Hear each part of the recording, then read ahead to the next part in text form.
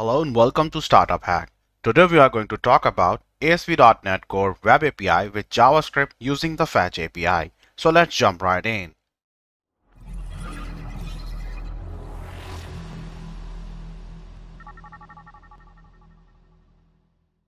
Make sure to check out the link down below because we always provide the code samples that you can pull down and follow along so you can see in our project. Alright, so in this video we will going to create a to-do application for this. So you will have to create a new web API project in ASP.NET Core 8.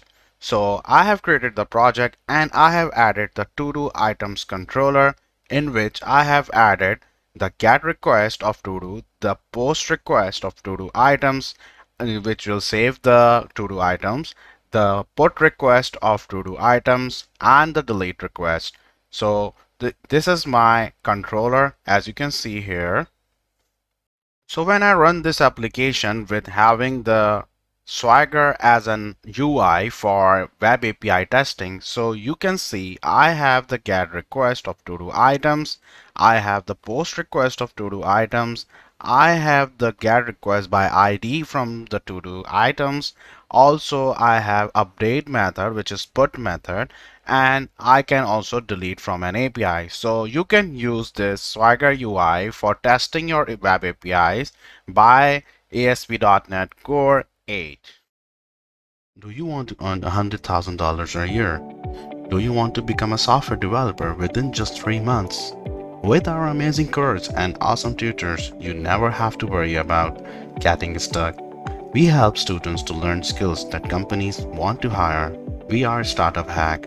Don't forget to subscribe our channel. So let's get started. Now you can see the model of to-do item, which is having the ID, the name, and the isComplete bool method. So we have used this model in our controller over here so that if we want to add some items in to-do application, we can do this action result. If we want to get those items, so we can use this method for by ID as well, and if we want to add all, get all our to-do items, we can use this method, and the last will be put and delete, which we want to delete to-do item, so it can be deleted by this action result, which is an API result. You all are aware of that.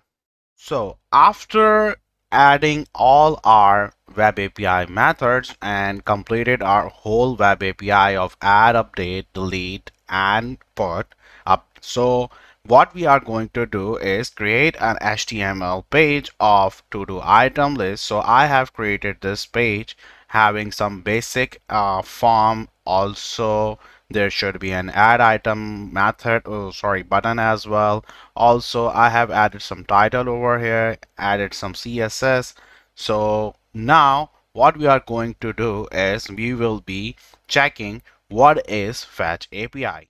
Alright, what is Fetch API and how the Fetch API works? The Fetch API is a modern JavaScript interface for making network requests, primarily designed to replace the older XML HTTP requests.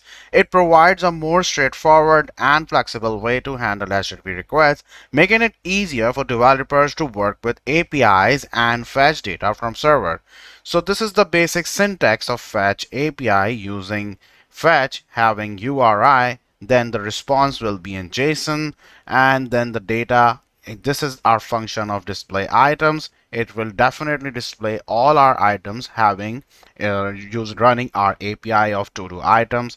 So here you can see how to make a post request. While GET requests are used for retrieving data, post requests are used to send data to the server.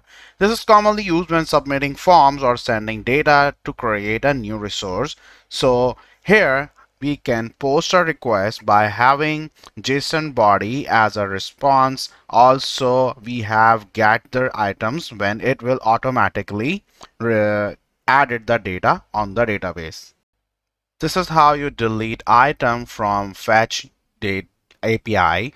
So you have to mention delete and your URI, also your ID of the particular item, and it will be deleted.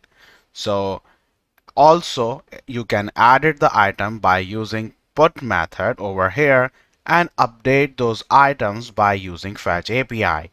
So we have used this in our index.html files. So here I have used the add item method when somebody put input text anywhere in the to do. All it will, when you click on add button, it will add those items in our database. Similarly, you can update the item. Also, you can delete the item from here. So let's run the application and see how the application works using Fetch API and getting the responses from our web API. Alright, when I run this application, I'm trying to add item. So this is the test item I have added. When I click add, it will automatically add over here. I can add more as long as I want more items. So I am adding more as well. Okay, so it's now editing. I can even add it as well.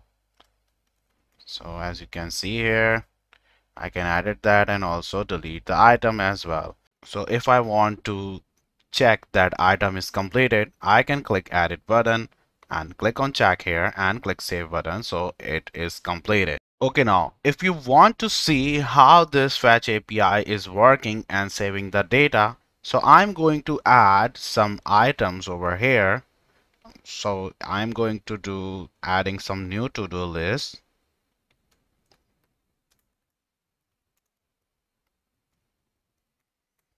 And click on add over here. So this is our post request which is created, and this is our payload having some data added over there, and this is our preview, and afterwards it is getting the request from fetch API. You can see the JSON response over here. So that's how it works.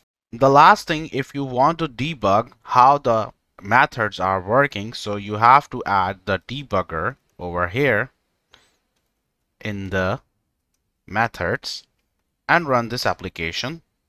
So make sure your developer tools are open, and once you refresh the page, you can see your debugger is working now, and you can check the response over here, the variables, how the data is working, and you can step forward it. The functions are same, F10, so you can use that.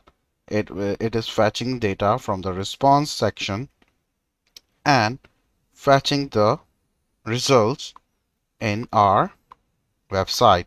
So you can use this by debugger in mentioning in the method here. So thank you for watching this video. We have covered the basics of fetching data from an API using the Fetch API in JavaScript. So don't forget to subscribe our channel and hit the bell icon for latest updates. To joining our course, you can simply go to our website called startuphack.com. Thank you.